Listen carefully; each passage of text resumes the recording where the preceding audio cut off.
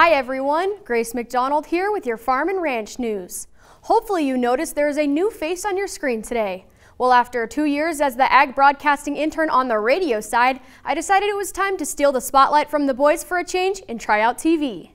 Well, the Fort Keogh Livestock and Range Research Lab recently celebrated its 100th anniversary.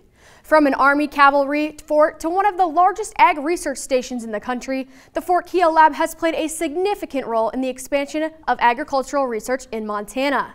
Research leader Jay Angerer said that one of the most notable aspects of the 55,000-acre facility is their special line of Hereford cattle.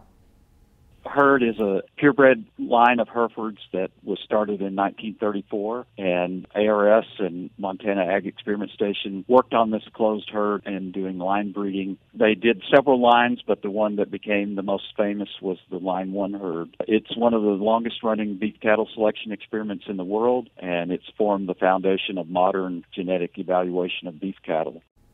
The Fort Keogh Research Station will have a full centennial celebration on May 30th at the Custer County Event Center.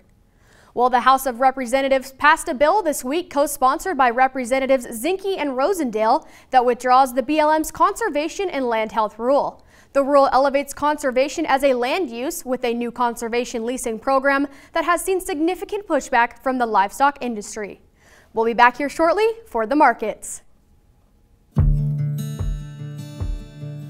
I represent a lot of what ranchers' wives are, where they marry into the family.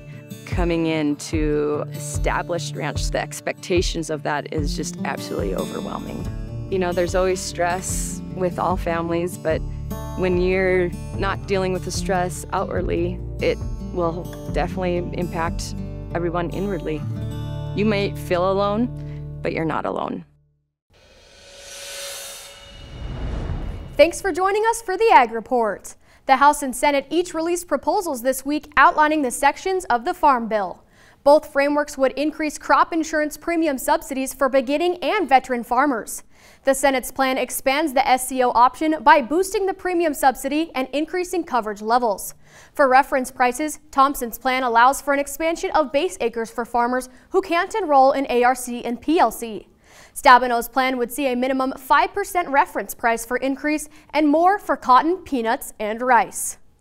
Although the avian flu left traders uneasy early in the week, the fact is that no avian flu fragments have been found in beef cattle, which has allowed the market to rebound substantially.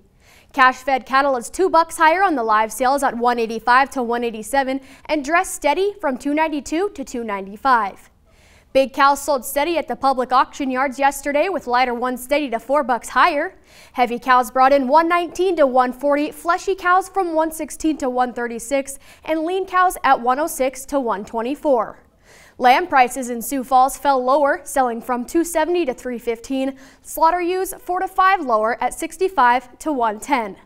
The wheat contracts have recovered after 3 days of lower sessions. Bullish to the market today is the talk that India is likely to import a big shipment of wheat this year, as the country's wheat stocks are going to be much lower than a year ago. Well, that's it for today's report. Thanks for joining us and have a great day.